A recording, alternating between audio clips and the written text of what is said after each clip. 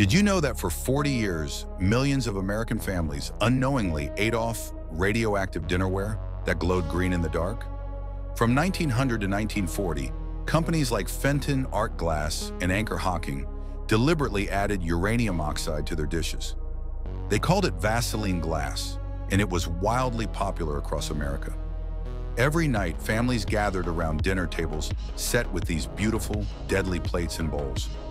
Housewives who handled these dishes daily began experiencing mysterious symptoms: hair loss, severe anemia, and illnesses doctors couldn't explain. When manufacturers discovered the danger, they covered it up and kept producing for profit. Today, Geiger counters still detect dangerous radiation levels from these antique pieces. For decades, families consumed radioactive particles with every single meal. The uranium flaked directly into their food and drinks. Millions of these glowing death traps are still circulating today. They're sold at antique shops and estate sales to unsuspecting buyers. That vintage green glass in your grandmother's cabinet might be slowly killing you.